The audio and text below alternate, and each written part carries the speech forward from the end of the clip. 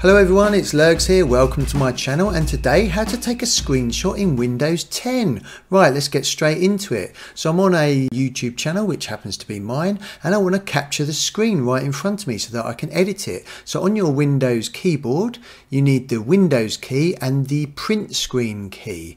Now what you do is you hold the Windows key down and then press the print screen key, and that actually captures the image, and the screen will dim slightly when you do this.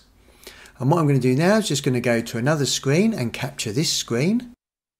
So again, you just press the Windows key and the print screen key and the screen will dim again. And you can do this as many times as you want. I'm just going to do one more there.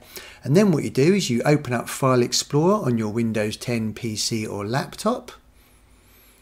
And on this PC, go to Pictures and then Screenshots, and all the screenshots that you've captured will be put into this folder. Now if you can't find it in this folder, which is a shortcut, you can also go to C: and users, and it will be your username. It won't be Lurgs, it'll be whatever you're called, and then click on Pictures and Screenshots, and they are also to be found in there.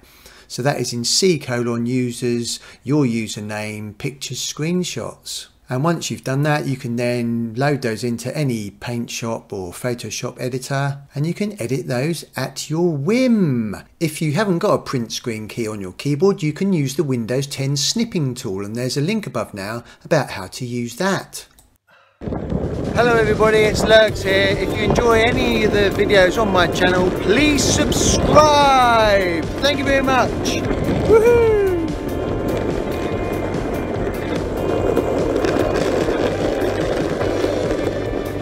Appreciate it.